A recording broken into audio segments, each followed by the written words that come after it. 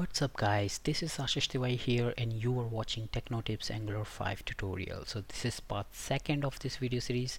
In this video I'll be discussing about how does your Angular 5 application work. Okay, so before proceeding with this video, please watch part first of this video series. In that video I have explained how to install Angular 5 on your machine.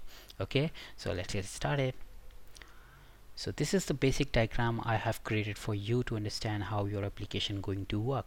Okay, so whenever you create your first application, then you will find this file. Let's open that. The Angular-cli.json will be present inside the root directory of your project. The Main.ts and the index.html will be present inside your source folder.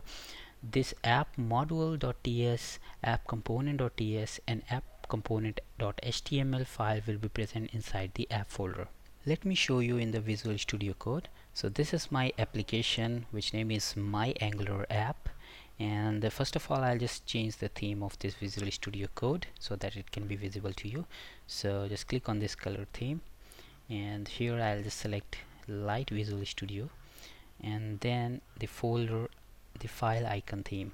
Okay, let me check, choose this minimal Visual Studio Code. Okay, now first of all I'll just open this Angular-cli.json which is present inside the root directory of this project. So I have opened that, and inside the source folder I'll just find this main.ts file, and inside this app folder I'll just open this app.module.ts file, then app.component.ts file, then app.component.html file, and then finally index.html file. Okay, 1 2 3 4 5 6. Okay, all files are open. So let me show you the diagram. So here we have Angular-cli.json file, which is the standard global configuration file. Okay, so it's going to tell your application that which file should be included in your build at the time when you start building your application. Okay, so it consists some basic properties. Apart from that, it just consists some standard configuration like the name of your start HTML page. So this is by default the index.html. Okay, and the entry point of your application, which is main.ts. When you open your main.ts file, then you will find this method bootstrap module. Here we are passing the class name of your application module, which is app module, and it's going to load our application module. So when you open your app module file, then you will find this bootstrap array where we are passing the our root component. In our case it is app component. Okay, and when you open your app component file, there you will find the component decorator. Okay, here you will find some metadata properties like selector, template URL, style URLs. So the selector is the, here we are using the app root. Okay, which is nothing but the name of targeted element which is defined in your index page. Here you can see app root element, and in that element we are going to render this template.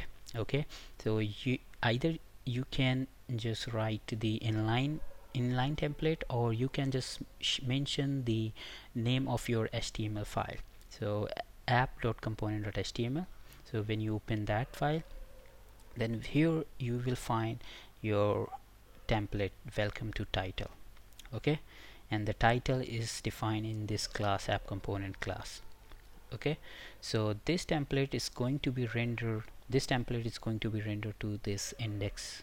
Okay, so this is the main logic. So here is your Angular-cli.json file. Here you will find some certain basic properties, and here you have just defined the name of your start HTML file and the name of your main entry point of your application.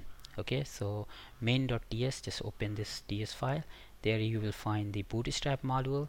Here we are just passing the app module class. Let's open the app module.ts file, and here we are just passing this class name. Okay, and in the ng module, this method bootstrap module is going to create the instance of this ng module. So this app module has been loaded, and now it's time to load our root component. So inside that we have just used this bootstrap method, so it's going to bootstrap the our root component. So this is, in our case, it is app component. So let's me open this app component file, and here you will find component decorator. Inside that we have some metadata properties. So the first is app root, so which is defined in our HTML page. So here you can see, and this inside this element we are just rendering this template. Okay, so either you can use template URL or you can use template. If you are using template, then let's say you can write inline template like this anchor.